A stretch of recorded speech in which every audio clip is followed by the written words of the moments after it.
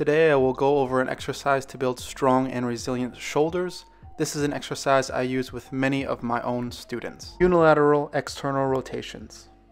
Start in a seated position similar to the one you see here and prop the ipsilateral elbow onto the knee. Rotate the torso to face towards the front, and while maintaining full scapular retraction and depression, or as full as you can make it, allow the arm to come down and up in a controlled manner. In this angle, you can see that the elbow and the two shoulders are in one line with each other in this variation. So you're going to have to really rotate the torso to face the front, and we want the arm to come down in a straight manner. We don't want an angle where the weight would come inward or outward, just straight down, straight up. We want to choose a weight that is challenging, yet one that we can maintain all of these qualities. If the quality is lost, then we reduce the weight. Use a tempo that allows you to control both the eccentric and the concentric. For the eccentric, we'll use a count of 5, and for the concentric, we'll use a count of 3. So we have 1, 2, 3, 4, 5, 1, 2, 3. And maintain this tempo across all reps, all sets. If you cannot maintain this tempo, then the weight is too high. We reduce the weight so we can maintain all of the qualities. We don't want the weight to come up too fast or for us to not control a certain aspect of the exercise. Now into some common mistakes. Throughout the exercise, do not allow the scapula to elevate or to protract. You can be in front of a mirror or film yourself to maintain this quality. It is very common for people to be able to maintain this quality at the top, but then to lose it at the bottom, as you can see here.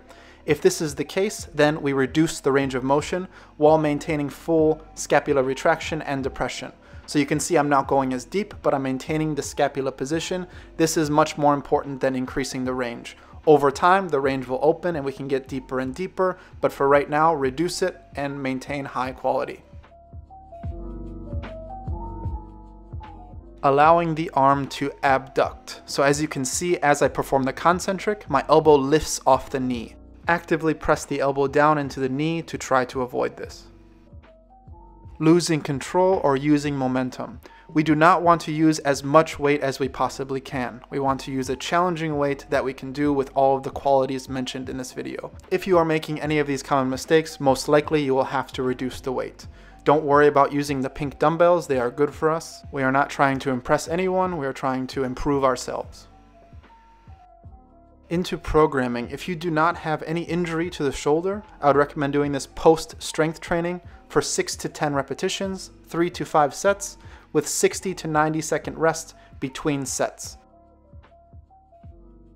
If you do have a shoulder injury, then we want to decrease the intensity and increase the volume. So I'd recommend 1 set pre-practice, 3 to 5 sets post-practice, and this should be done 4 to 7 times per week, so not just after strength training. We would do more repetitions, 12 to 15, so that we can decrease the amount of weight that we use and get more blood into the area. Minimal rest should be used between sets. One last note, this position here with the arm at a right angle is one of the most unstable positions we can put our shoulder. There are many stories of people hurting their shoulder by scratching their head, putting up their hoodie, tying their hair, because it goes into this position, so it's important to strengthen it. Leave any questions in the comments down below. Thanks for watching, and that's the session.